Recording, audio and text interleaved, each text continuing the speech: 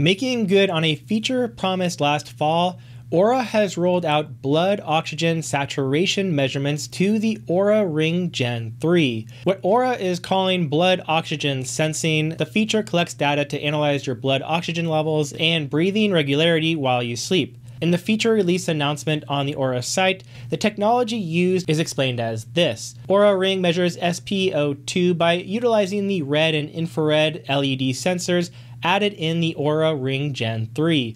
The sensors shine red and infrared light into your finger and use a reflected light that bounces back to estimate how much oxygen is in your blood.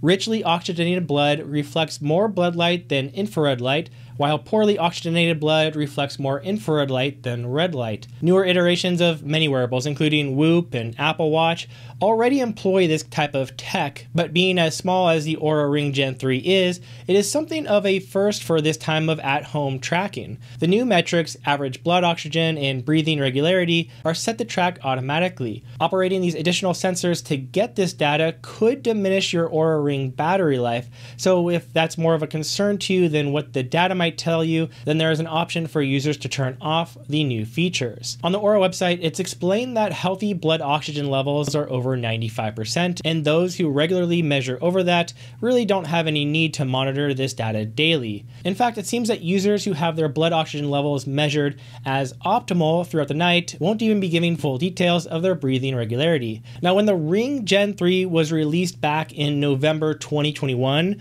Oura had promised a variety of future features. These included improved heart rate tracking, which did come to users at the start of this summer, but Oura users are still waiting for the improved sleep tracking. With blood oxygen sensing here now, we can hope that Oura's sleep tracking is coming next. Let me know what you think about the new blood oxygen reading feature for the Oura Gen Ring 3 in the comments below, and make sure to subscribe to Connect the Watts for all things connected fitness. Thanks for watching. This is Colin Jenkins, and I'll see you next time.